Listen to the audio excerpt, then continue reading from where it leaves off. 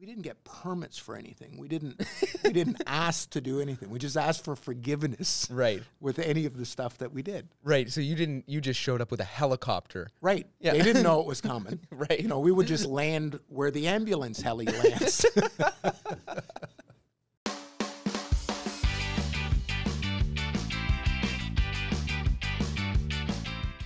So yeah, the last episode was season 2 when you guys did DEI and you spread that across the whole season, and we had like 20 comments. Please go through all of Dream Car Garage with your dad. We want to see more.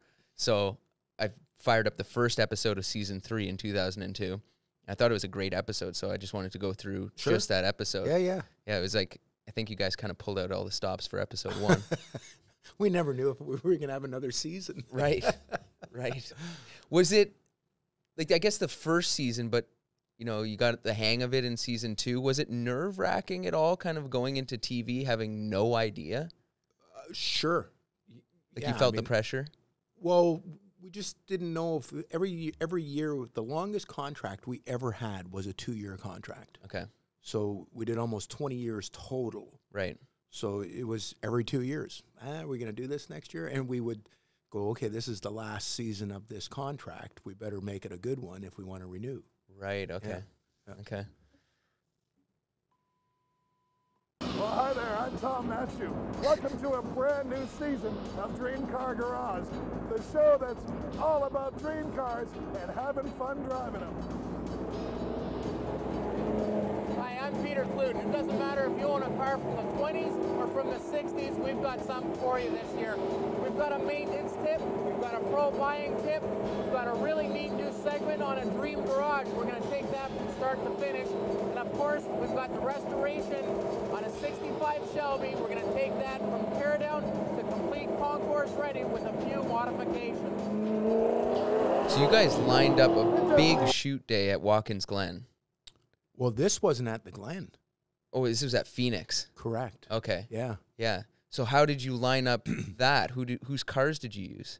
I think, well, for Watkins Glen, it was I think a race weekend or a Shelby weekend or something there. Yeah. So, and I had raced with a guy, Bill Murray, who Right. looked after Miller's cars, Larry Miller, great guy, fabulous collection of cars. And we said, hey, you know, can we shoot some of the race cars? Right. And they were fabulous. Like, literally, here's the keys to Ken Miles' GT40. Yeah. And here's the keys to the Daytona Coupe that won Le Mans. Right. They're just killer stuff.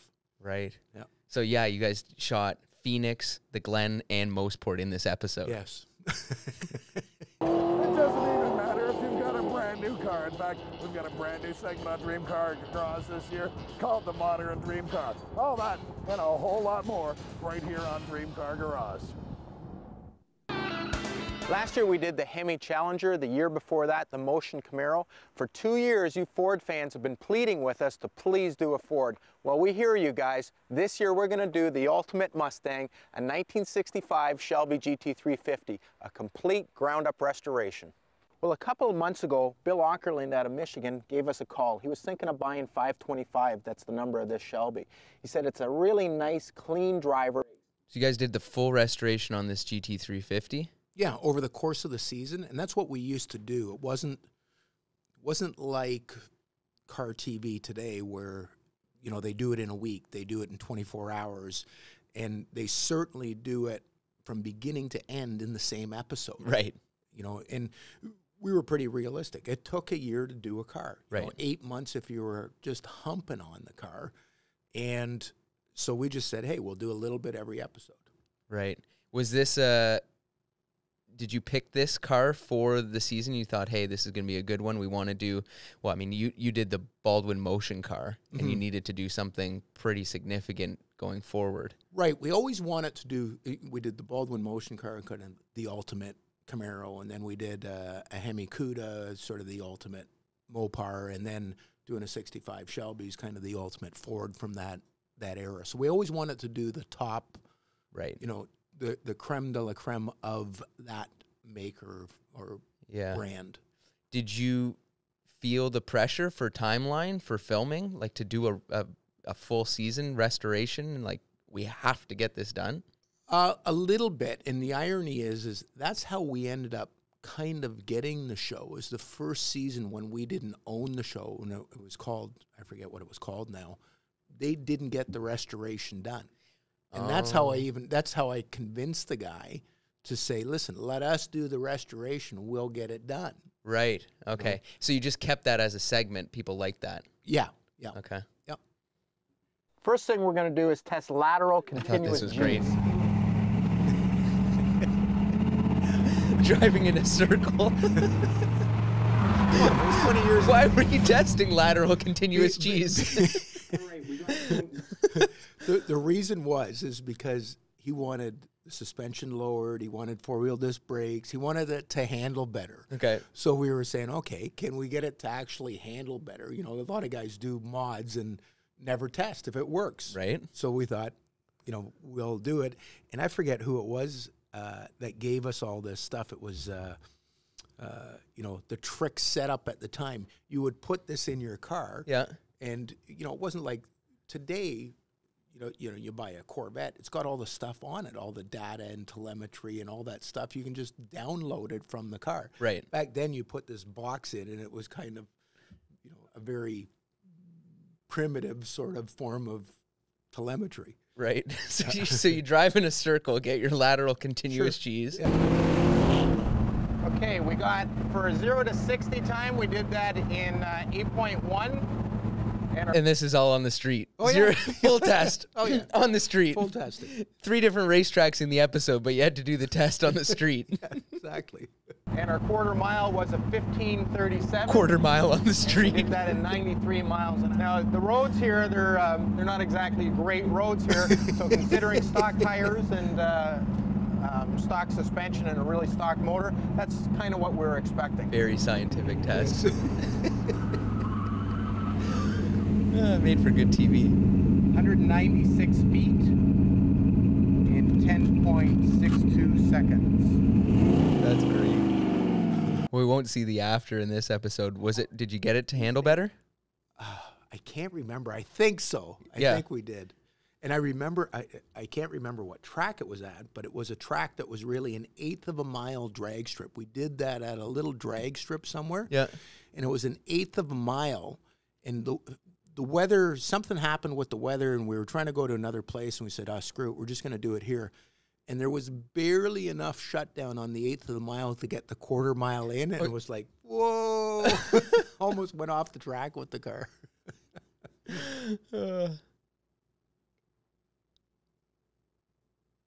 So this is kind of where the Shelby stuff starts. Right. Let me back that up. The last time we got a chance to spend a little time with Carroll Shelby, one of the things he talked about a lot was the Shelby Series 1. He's proud of this car. And in a segment about the modern dream car, the Series 1 is a great place to start. When Carroll Shelby set out to build this car, there were definitely issues that he didn't have to deal with back in the early 60s when he started his Cobra program. Well, from there, he went on to build a car that he wanted to be a top performer. Now, I remember when you got the Series 1 in, and it was a decent looking car, but a little bit kind of kit car looking. Right. What was the reception like? Because I was only 10 at the time. What was the reception like from the car world of the Series 1? Mixed, for sure. It wasn't that fast. Okay. To sit in the car, especially Tom, because he was fairly tall in the torso. Yeah. His head was like right at the windshield level. He'd duck to look underneath it. It wasn't a super comfortable car. Right. It wasn't a real fast car. It was a good car. It was different. Right. You know, and it was in that sort of time period that Shelby was, I don't want to say trying to make a comeback, but it was before he was really big with Ford again.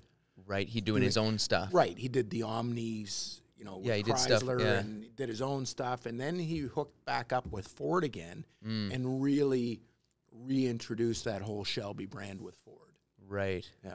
So I got to ask, how did you get Shelby on the show here? Just called him up. from the cease and desist letter? No.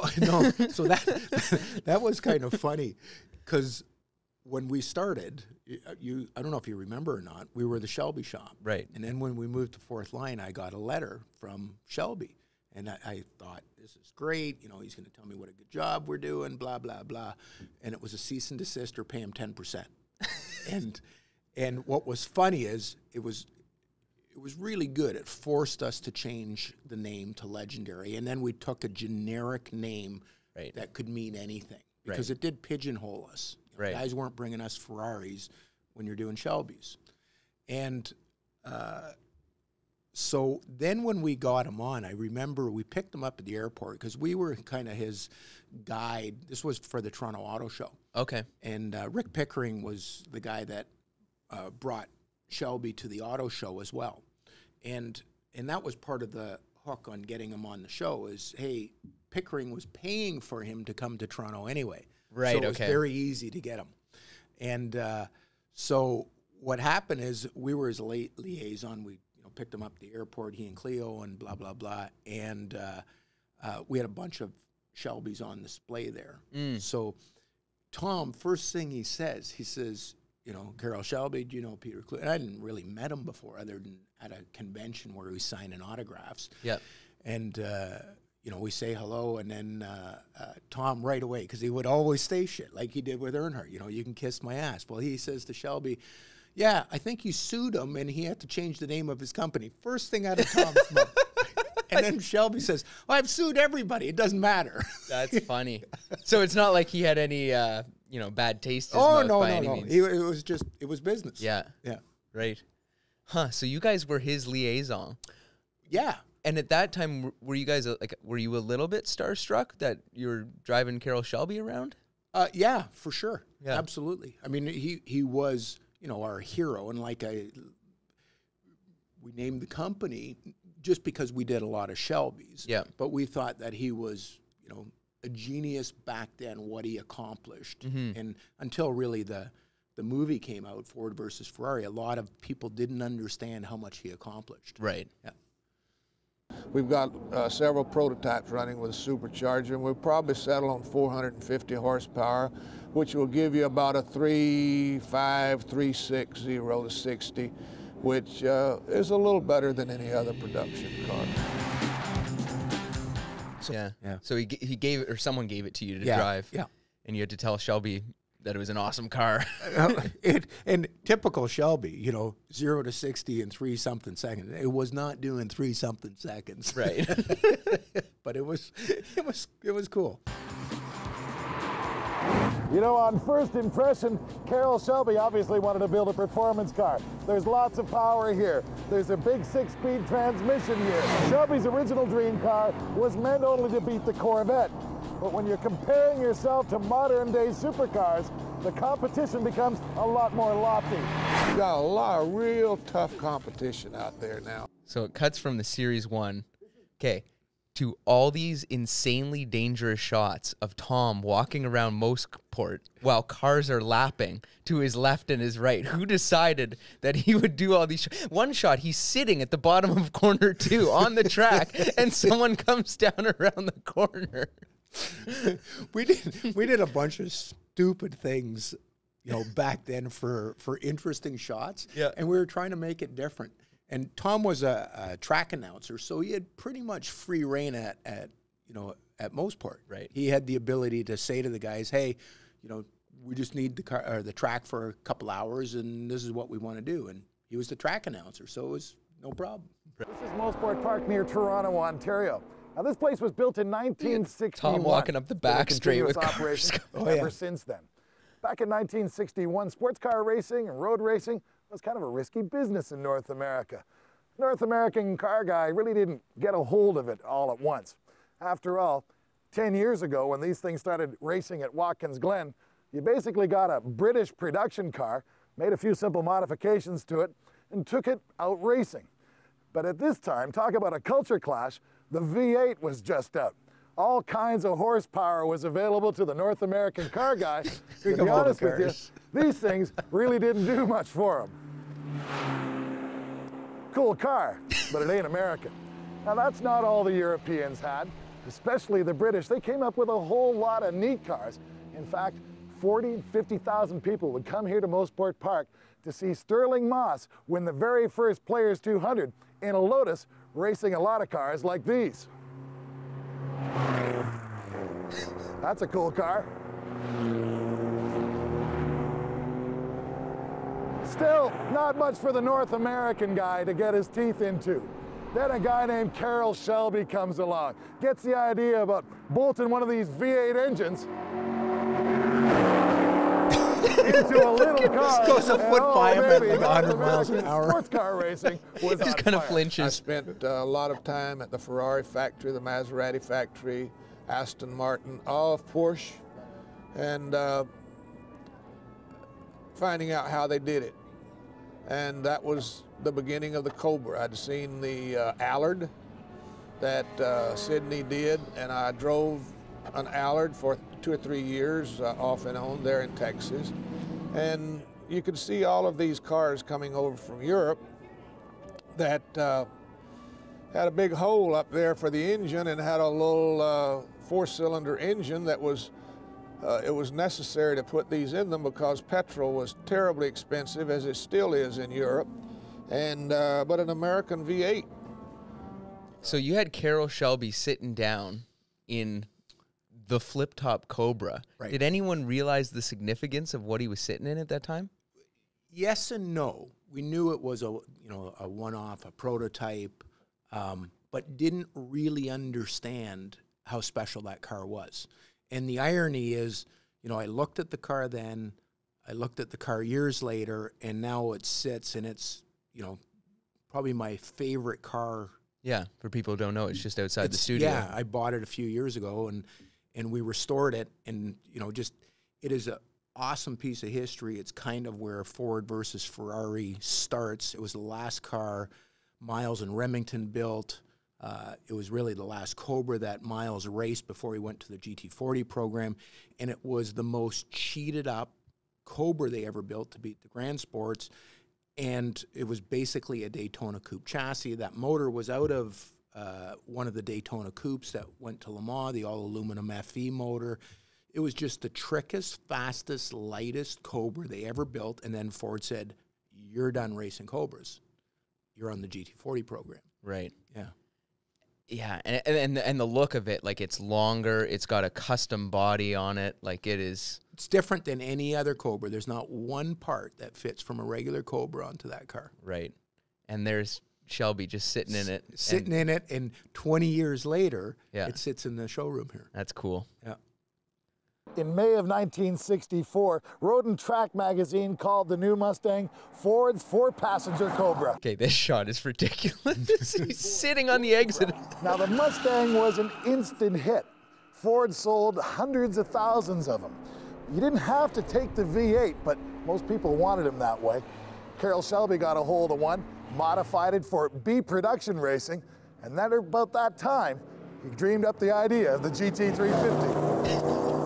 Now, the GT350 was a high-performance car with a lot of go-fast parts and an homologation piece, if you will, so that the Mustang could go road racing.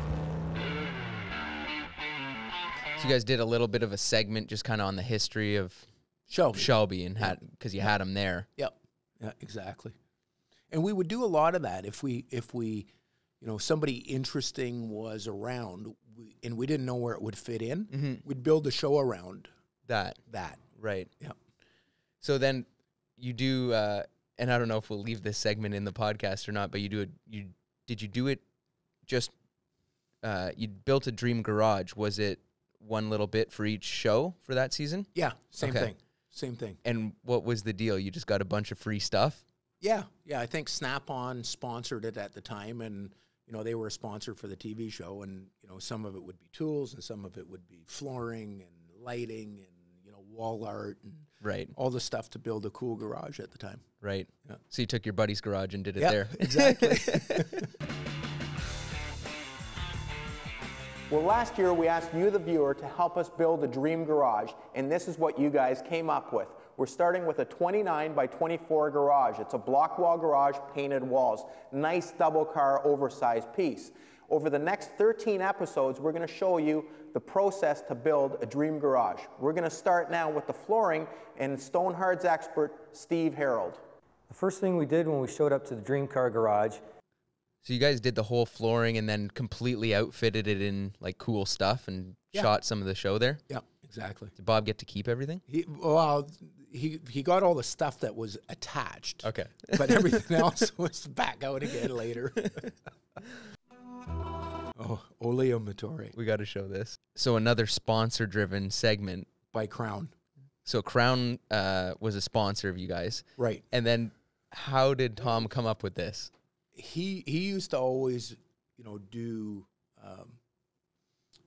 accents and stuff. And his favorite one was the Italian salesman or the Italian mechanic. And he used to just fool around with it. And then he said, let's do it. And then, he unbuttons his shirt. He's got the chains going. He's got the accent. I mean, it was just hilarious. Yeah. We had a lot of fun doing that.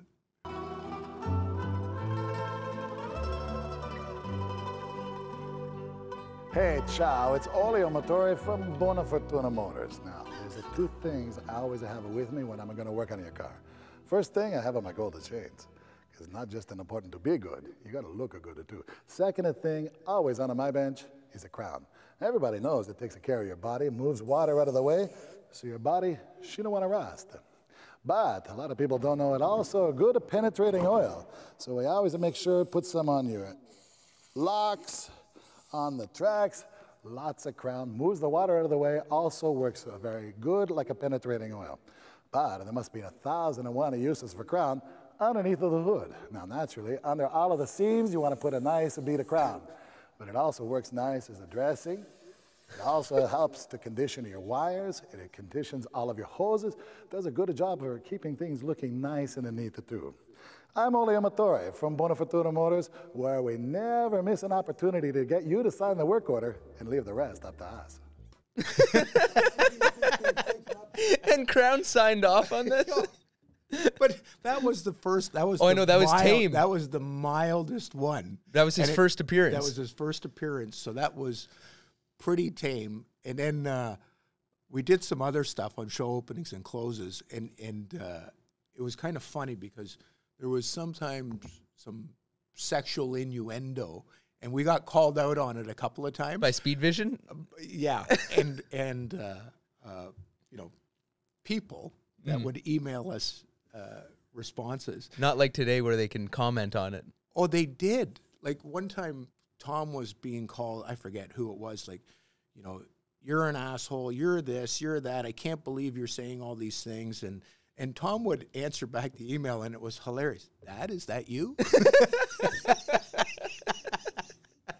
And one time, I forget what we did. It was, we'll have to find it, but we were kind of goofing around, and one of us was polishing a helmet. The other one was like cleaning the pipe type thing. The whole show closed. We did like that. And then somebody wrote in and says, I can't believe you guys did that, blah, blah, blah. It was a lady. This is a family show. And we were just goofing off with the thing. And Tom writes back and he says, we never even thought of that. I can't believe you think that we actually thought to put that in the show as, a sexual innuendo. By the way, send a picture of yourself. He would do stuff. He would have blown up on social media back then. It would be like, Here's more shots of Tom walking down the middle of the racetrack. GT350 was too. Talk about innovative. Shelby was coming up with ways to put cars on the market that nobody had even thought of yet. I had a fellow that worked for me that was really a bean counter, but we had too many bean counters, so I said, you're in charge of sales. He said, okay, and he took the job on, and he put our sales organization together. He says, when I was at Ford, I had some contacts at Hertz. He says, I'm going to see if I can lease sell them some of these cars. He went back and sold them. I said, go see if you can sell them 100 cars. He came back and he says, I sold them 1,000. In the meantime, for that year, people would rent those cars, take them out to the drag strip, automatic trophy, and bring the car back. Then they started taking them rent them, take them home, take the engine out, put their Mustang 2-barrel engine back in it, and deliver it back to Hertz. And we bought those cars back, and they brought a lot less than the regular GT350s, and we lost some money there. Now they bring more. You think they actually bring more? Oh, I guess he's talking about the Hertz cars. The Hertz cars, so for sure the 4-speed Hertz cars bring more, but it was really the only, less than 100 were built as 4-speeds, and they quickly realized they were taking out clutches and trannies, and guys were beating the tar out for of them. rental cars. So all the rest were automatics. Now explain what the Hertz program was, like, to the guy who doesn't understand, and kind of how cool that was. Well, for $29 a day or whatever it was. 17. Was it 17? Yeah. Okay, so you rented the car. And, guys would literally go to the drag strip, like he's saying. Guys would steal the motors because they were, hypo motors in it, put a regular motor back in it. Guys would go to the racetrack, like do some road racing, car come back with, remnants of a roll cage welded in. And they were beat. I mean, they were beat up cars. Right. And then the sticks especially became really popular. And a 4-speed Hertz car today brings easily $100,000 more. Right, than an automatic, or than a normal one, than a regular one. Okay, yeah. So that's the king of the 66s, other than maybe a supercharged car. Right, that's the only case where rental cars bring more. Yeah.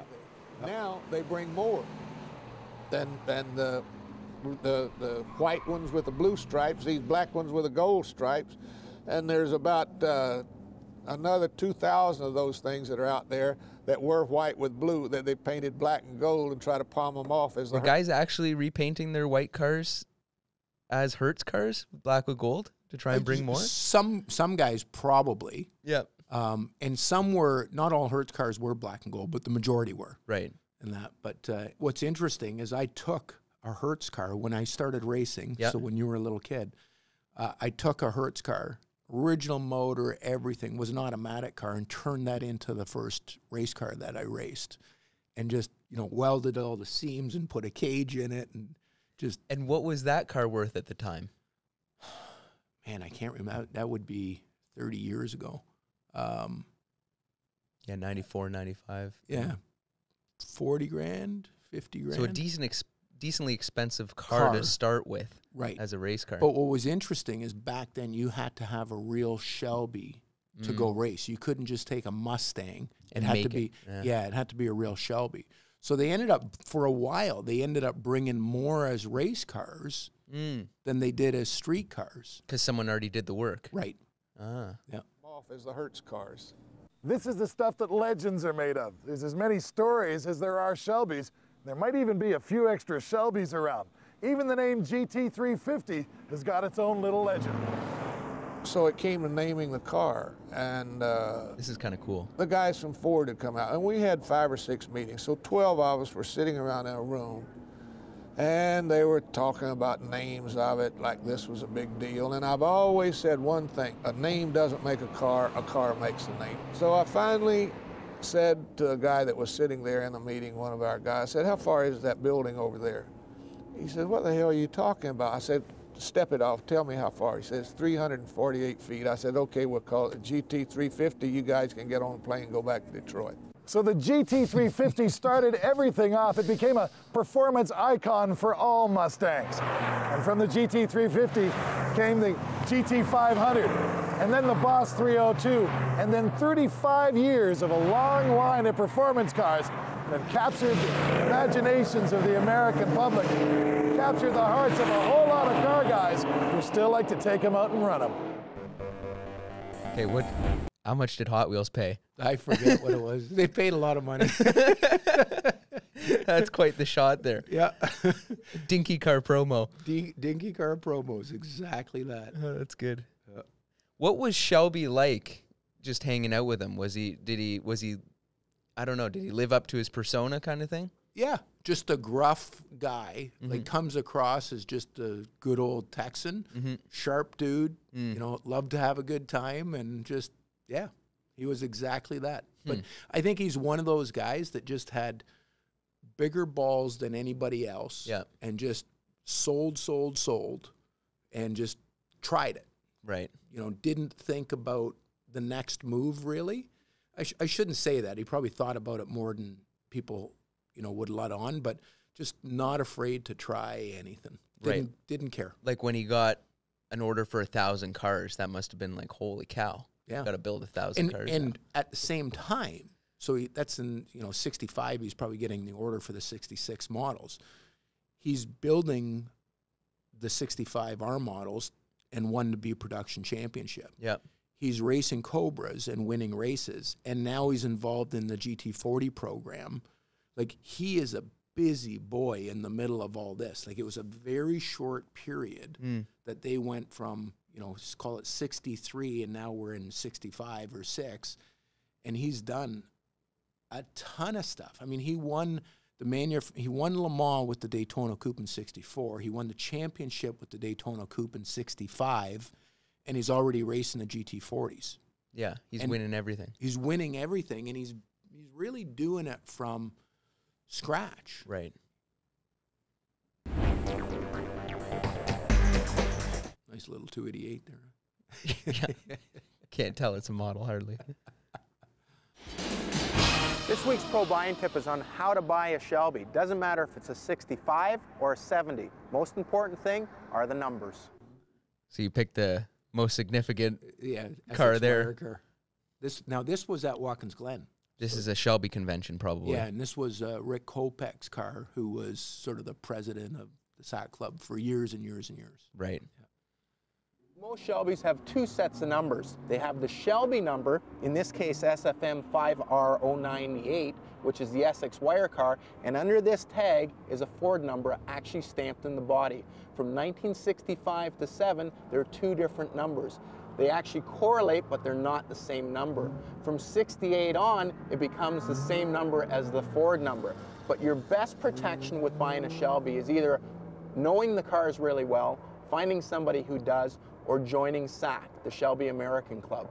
What they have done, unlike most clubs, is they have tried to document every single car. Do you know who was behind that? Like, why the Shelby American Club was so kind of dialed in and did so much paperwork and tried to really authenticate everything and had shows right away? Like, it was pretty significant. It was, and it was basically Kopech, Pardee, Vince Liska, a bunch of the early guys, Ned Scudder, yep, Ronnie Spain doing the GT40s, and it was just super enthusiastic guys that just loved the cars, and it was kind of, they were the best at it, I think, at the time. Yeah, and they always had track events, which is kind of cool, where, you go to an NCRS meet or other events. Yeah.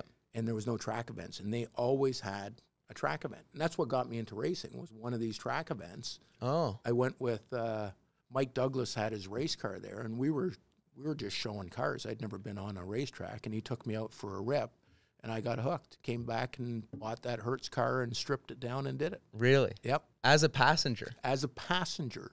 Wow, that's, you got wouldn't hooked. think so. Yeah, now I'm scared to be a passenger.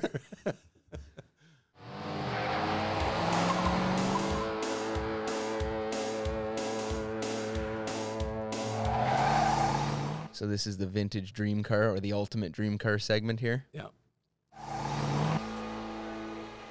In 1963, Ford did what any good company would do if they wanted to go endurance racing. They tried buying Ferrari. But as talks broke down with Ferrari, they decided to develop their own car, the GT40. The 40 standing for 40 inches from ground to roof level.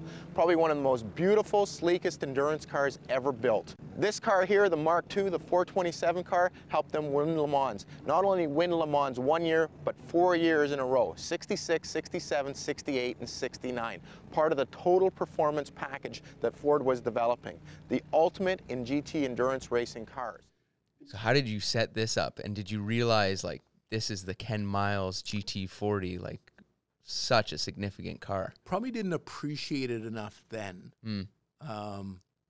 Getting to drive that and the Le Mans winning Daytona Coupe. Which is in another episode, yeah. Which is in another episode.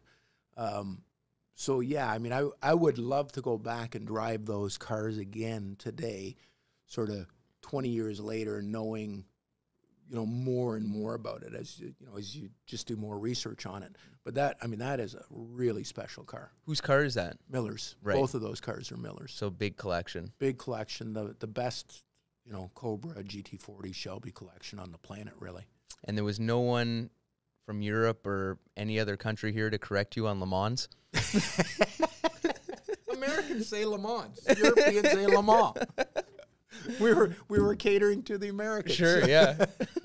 These cars came with a monocoque chassis, 427 cubic inches, almost 500 horsepower. They had a Carcraft gearbox, 4-speed, which made them very reliable and were capable of over 200 miles an hour at Le Mans, the ultimate in the 60s endurance racer. Now, I'm lucky enough to take this for a drive around the legendary track at Watkins Glen.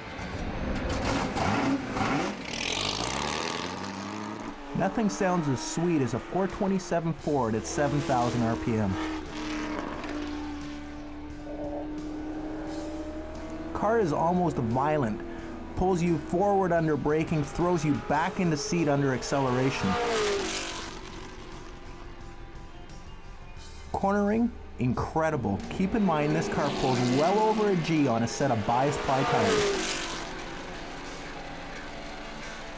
Funny there. So see this shot? Yeah, from the helicopter. That's with Rudy from the helicopter company. So Rudy was a maniac, and we used him for helicopter shots, and he was a big car guy. So he would fly down. We would fly down with Rudy to the Glen. In the helicopter? In the helicopter. And then Rudy would, you know, do all this, and Dave Lestracco, the cameraman, would be hanging out of the helicopter. And Rudy was he is a spectacular pilot. Right. And I still remember we were up, and he's like skimming over the tops of the trees, and he's singing George, George, George's Jungle. And he would just pull up before we'd like whack trees. Like he was, jeez, he was a maniac helicopter pilot, but gifted. I mean, he was a great pilot. So you guys used helicopters for the show 20 years ago. Because there was no drones. There was no drones. Yeah. So, and Rudy loved the cars, so he did it for nothing. And, you know, like when you think about it, if we had to pay for the production of having a helicopter, renting the track, getting the cars, it was just because car guys just said, yeah, drive my Ken Miles GT40. Yeah. You know, drive my Le Mans winning Daytona Coupe. And the track would say, yeah, go ahead, use it, you know, you can go out and drive it for an hour while we're on lunch. Right. And Rudy would fly down his heli, and it was a kind of a unique time that we were able to get away with a lot more than you would today. Right, because TV was so much more valuable and so many less people were doing it. Right, and I think that we were so naive. We didn't get permits for anything. We didn't ask to do anything. We just asked for forgiveness. Right. With any of the stuff that we did. Right. So you just showed up with a helicopter. Right. Yeah. They didn't know it was coming. Right. You know, we would just land where the ambulance heli lands. Oh my goodness. So what was it like driving this car? Were you nervous? Like it's a super expensive car. Again, kind of too naive. You know, I know how to drive and blah, blah, blah. It's a cool car. And like not thinking it is one of the biggest pieces of history. Right. You know, if a wheel comes off and you wad it up, you're in trouble. Yeah. But I'll tell you, Larry Miller was fabulous. Just here you go. And Bill Murray, who looked after all of Larry's stuff, we raced against Bill with the Corvette, and Bill was still racing a Cobra of Larry Miller's, and he would beat the snot out, and these were real cars, like, right. And I still remember Larry saying to Bill, one of the GT40s, the training was going out of it, and we were at the Glen, and Larry just says to Bill, just drive it until she blows up. Wow. That's cool. That's a cool attitude. Yeah. Straight line performance or top speed, unbelievable.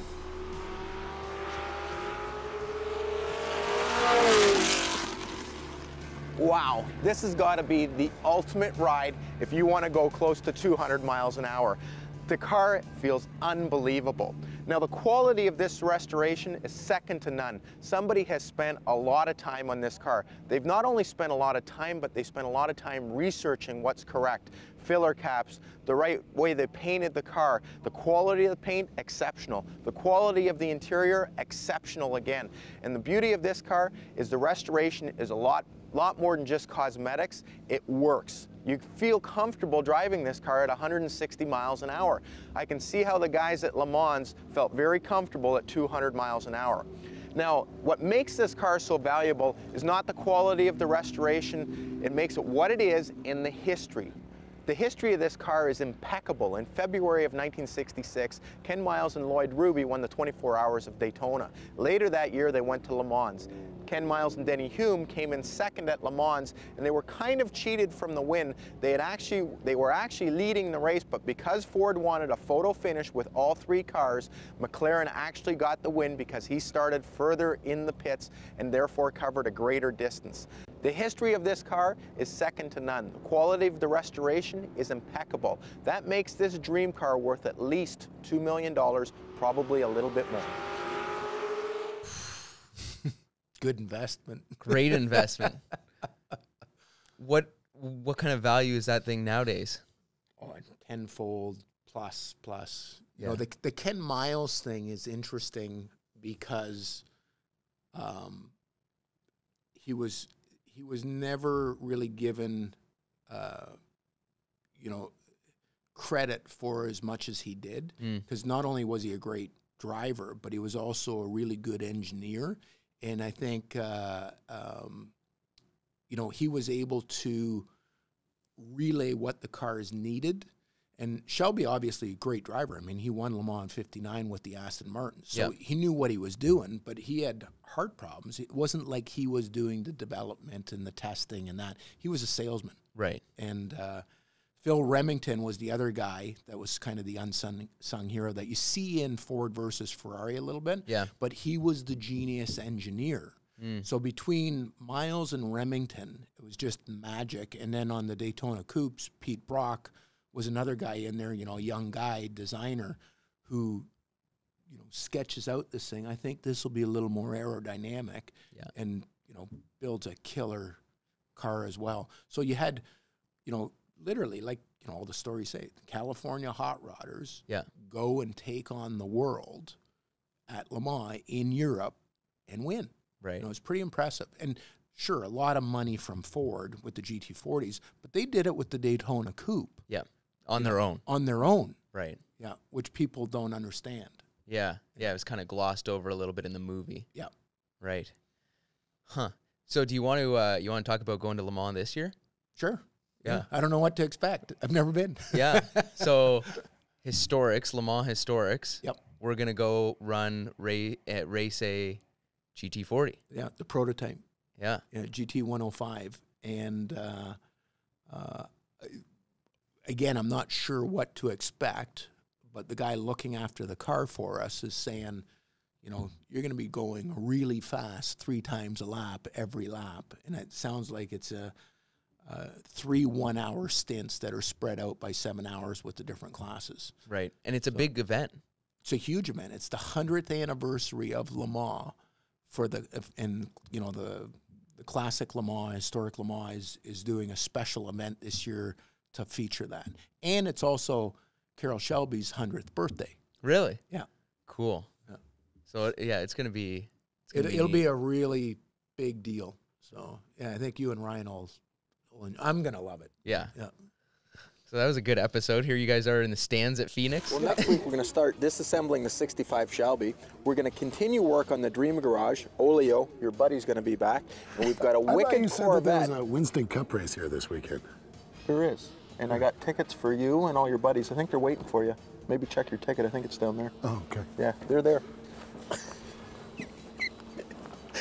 We've got a modern dream car for you and a whole bunch more. That's good. So what were you guys doing at Phoenix? You just shot some other stuff there? If we were somewhere shooting something, we would try to get as much, you know, to use as show opens, closes, just if we were an interesting location. Right. So we must have been there for something else. And we said, let's do a show open and close here. Right. You know, There was no cup race there. no, there was no cup race. That's good. All right. I think people will enjoy this one. I'm going to, I'll watch through the rest of the season and see if there's Just any more. pick some episodes, and it's fun to reminisce and see, you know, like I said, Rudy that flew the helicopters, Yeah. and the guys like Miller being so generous with the cars and stuff. And it was just a different time. Yeah, and hanging out with Shelby. Like, Yeah, that's cool. Very cool. Thank you. See you guys next week.